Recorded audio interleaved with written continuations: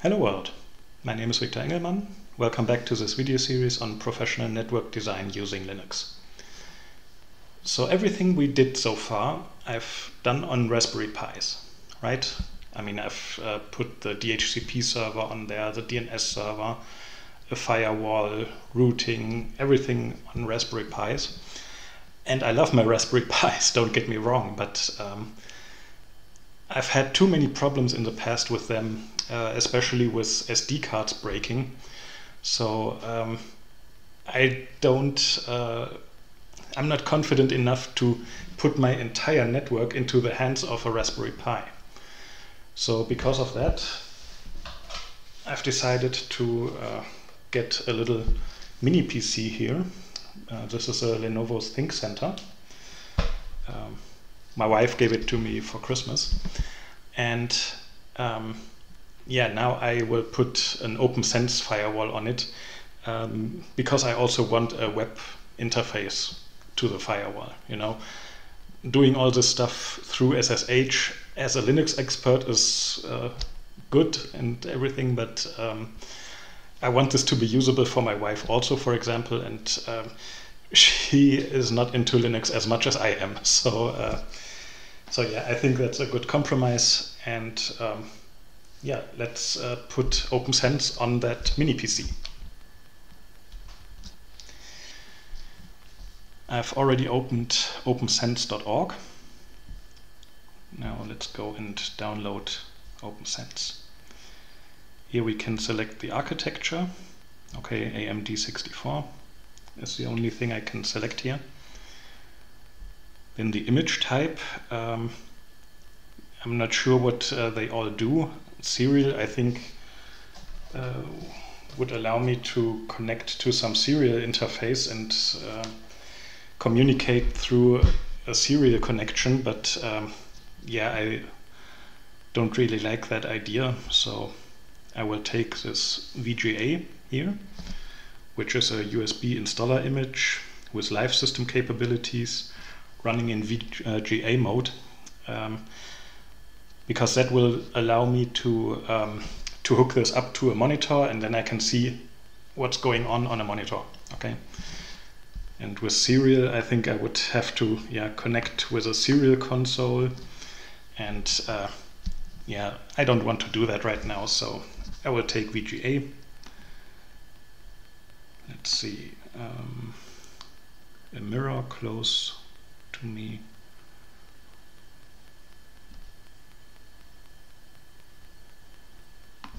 Let's take LeaseWeb, and now it's downloading.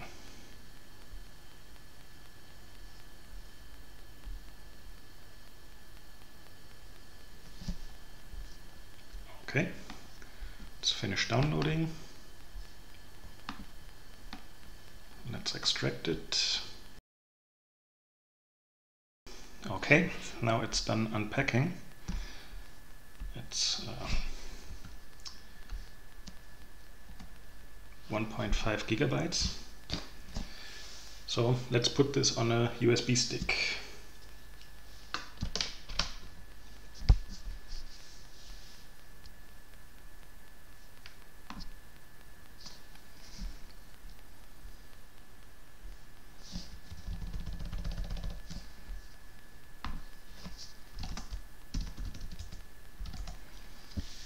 Okay, and yeah, I will write this to the USB stick. What is the mount point? What's the device name of the USB stick?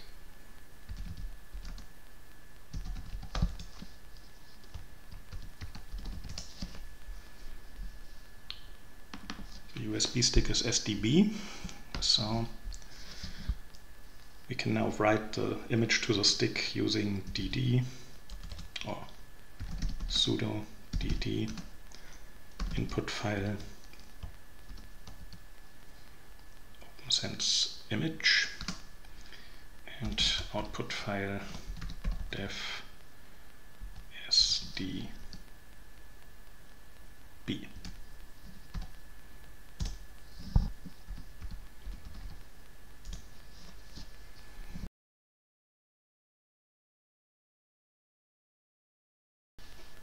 Okay, now it's done putting the image on the USB stick.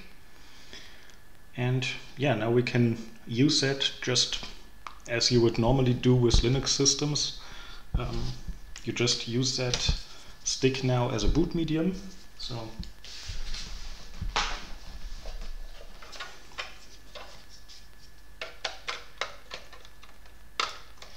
I will plug this in, and now I will hook this up with a monitor and keyboard and mouse.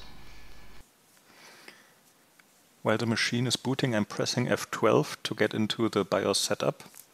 And now I go down to Enter Setup, go to Startup and Primary Boot Sequence. The USB stick is already configured as a boot device, so I don't have to change anything and can just exit the BIOS setup.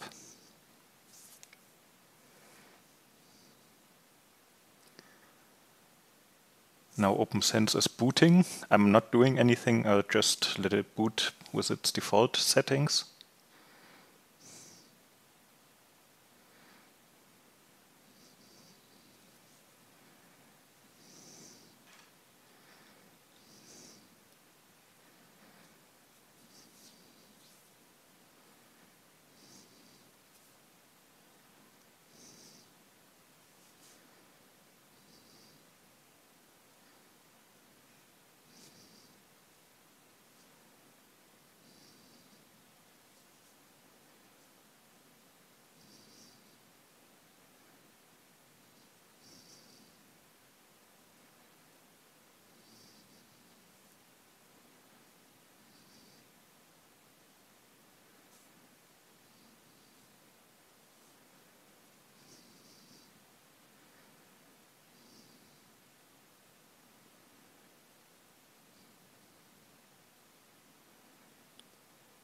Okay, now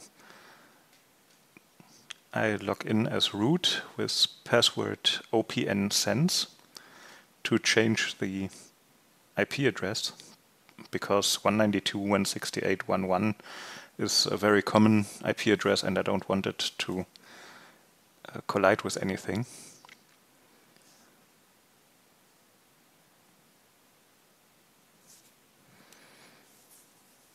I'm using DHCP, but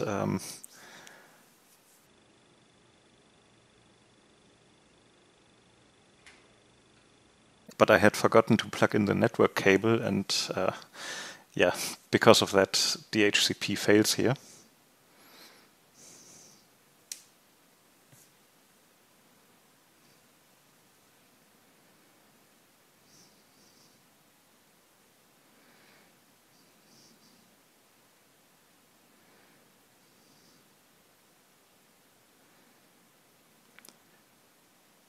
So I go through the IP address setup again with option 2, this time without DHCP.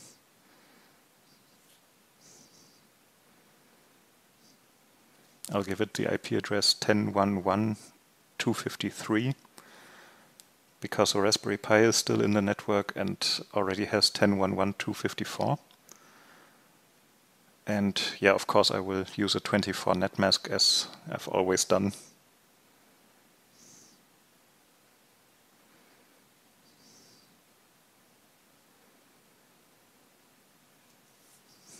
I'll set up my Fritzbox as upstream gateway 10.1.1.1.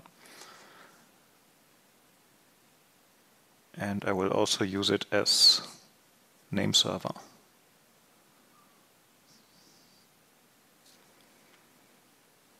I won't configure IPv6 now.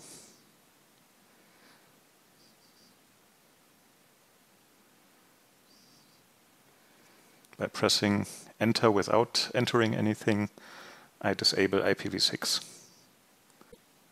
I don't want a DHCP server.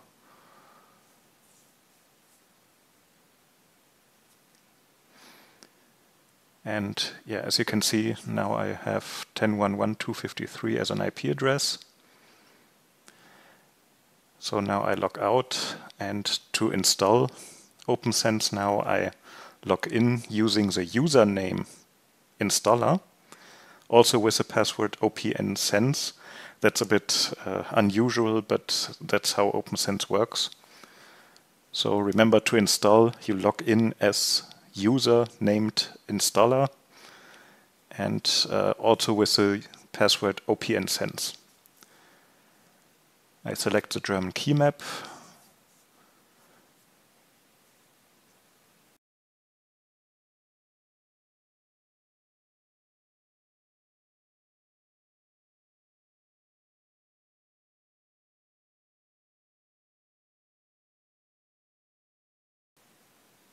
Now, as a file system, I think ZFS is maybe overkill, so I will use UFS.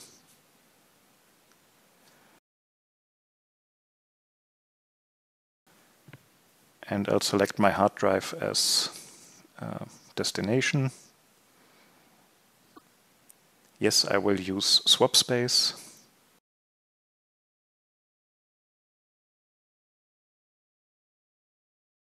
And now it's installing.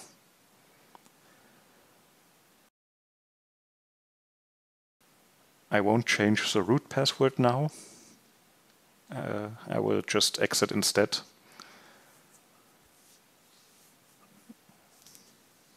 Now it reboots.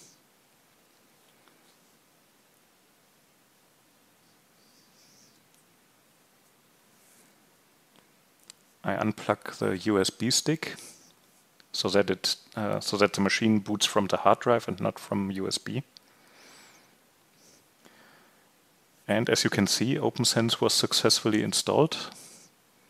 It's now booting OPNsense from the hard drive.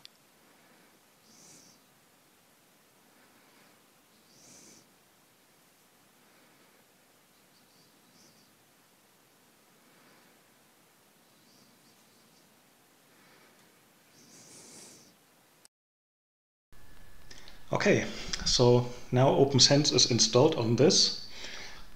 It was relatively comparable to a normal Linux installation. So now I will unplug my Raspberry Pi and plug in this instead.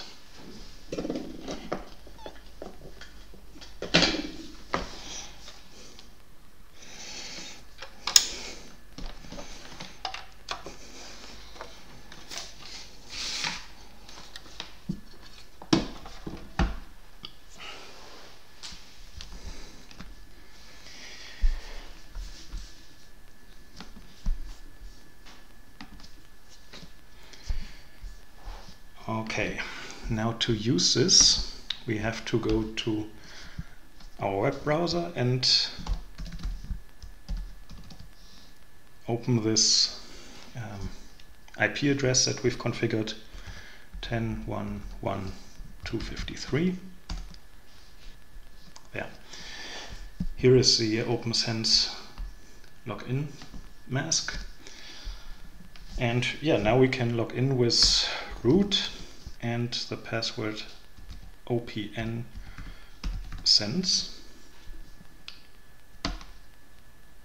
Okay. Yeah, I'll save the password for now, but we really should change the password. Okay, so when we start this for the first time, it will offer us to run some wizard, but I don't want to do that. I will go to the interfaces and start configuring the VLANs. So this is in interfaces, other types, VLAN.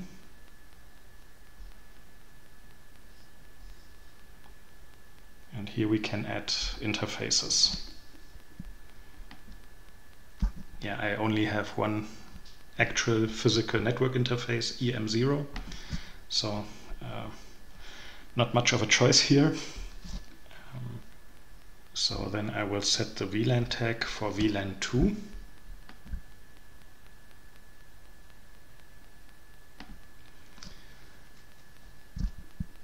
And yeah, save.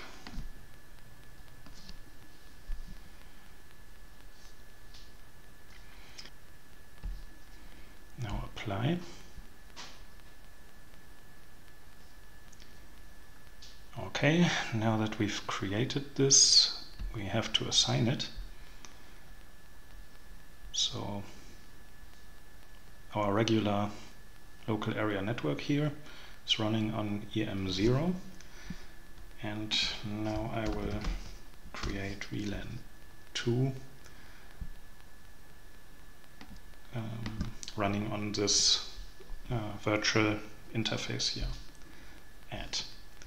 Okay, and now notice I now have two entries here, one for LAN, which is VLAN 1, and the other one is for VLAN 2. Let's enable the interface.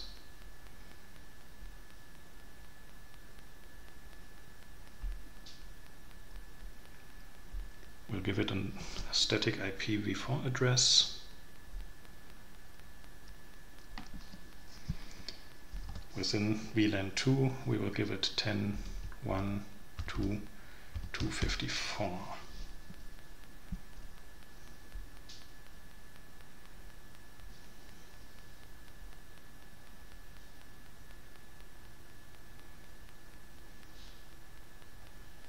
And actually, let's also prevent interface removal, because why not? Save. Okay, apply changes. Okay, now to test this, we can go to diagnostics here, ping, and let's ping 10.1.2.100, our old DHCP server. We could select VLAN 2, but I think this should work anyways. I will just say default.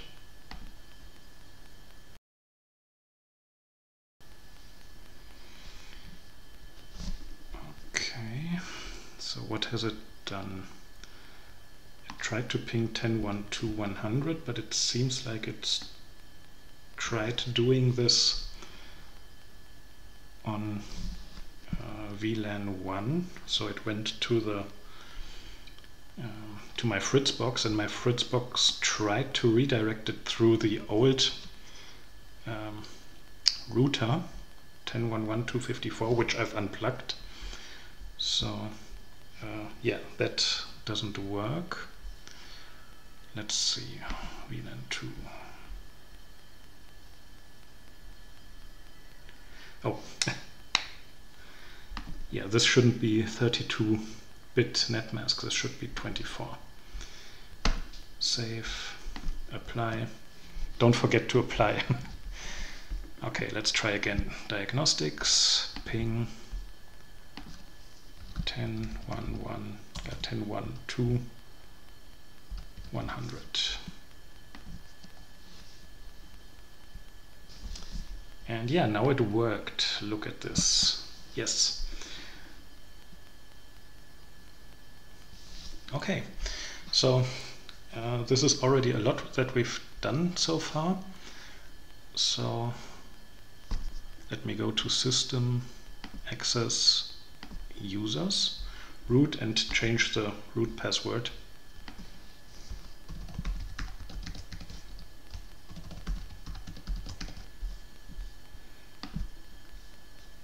Save, okay. And now let's go to lobby, log out, and test that root OPNsense doesn't work anymore. Wrong username or password.